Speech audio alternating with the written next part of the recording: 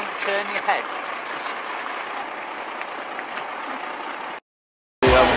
Yeah, I learned what a stroke was and like how important a daycare nurse is. So it's fun. Yeah, it was like I was surprised like how long it took them to like open the car up and get the passengers out and stuff, but it was quite realistic. So. Did you learn much? Just how long like how serious it really is and how like the statistics of like how many people like die on the roads and speed and stuff. You find it easy? Yeah, so far I have, yeah. It's really good, exciting. So just generally describe in a real emergency what would be different or Okay. The patients that we had 4. Okay. We had 2 that were time critical, which means they need to be extricated within the first hour. 1 later received an amputation of the left leg, okay, which we need to control with bleeding. With that, we needed to get a trauma team out because they had to remove it off the scene. The second patient was an unconscious female. Again, because it was a fast impact RTC or road traffic incident, they have to have collars on. Everybody then would be spine boarded, because we don't know what other mechanics of injuries they've got until they get to a hospital for x-rays. The only difference between this accident, we would have had the air ambulance, a basic doctor and some other emergency ambulances. As you can see, this ambulance can only take 1 patient. Okay, so the rapid response vehicle comes to all road traffic accidents as well as how many ambulances you need. Alright? Anything else? Alright, no. what's different from real?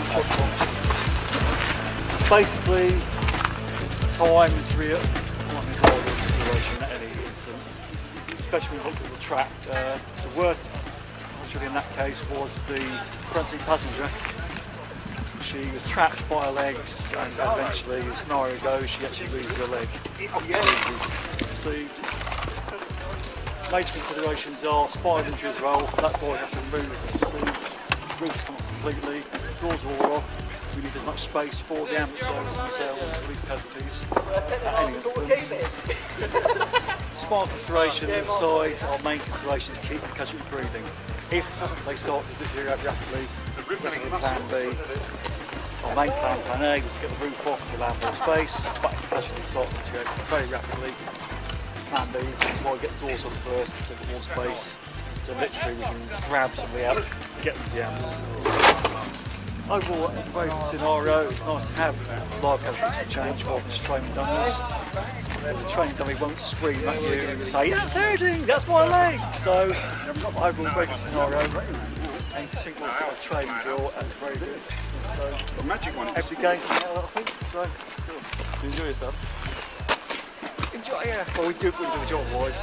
It's helpful something out and good training for us. Okay, gents, thanks very much. Are we done? Yeah. It felt really strange because there's like, if I was brushing my teeth, I'd obviously do it a certain way, and she was doing it differently. And if there was a bit that I really wanted to clean, but you didn't film it. Okay, She didn't those of you that actually had your I blindfolds really want on, that you bit can done or take whatever. it And when she's giving me the water, she didn't know how much to give you, so I kept moving my head, otherwise she's going to give me too much water and that kind of thing. So it's very strange. It's a quite effective way of demonstrating. Yeah, absolutely. Because also my hands were in my jumps, I didn't have any control over my hands, I couldn't see. And that's something I've never done before, and I've never had anyone brush my teeth before. So. Quite disorienting. Yeah, definitely. She was good though. So what was the main purpose of the day?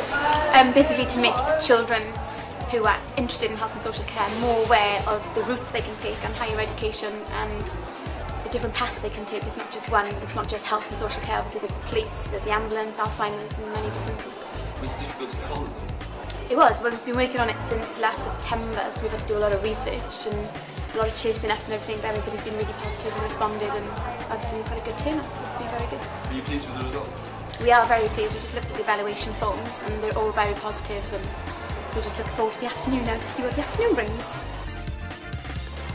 Yeah, so what do you think of it?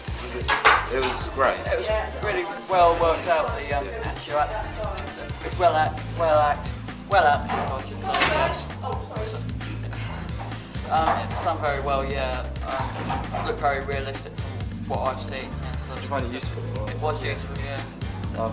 Did you learn anything from it? From the day or just the accident. Both of them? I learned quite a lot from the two, from the scenario and the two workshops. Yeah, so it's been good. Wicked. Cool, cheers.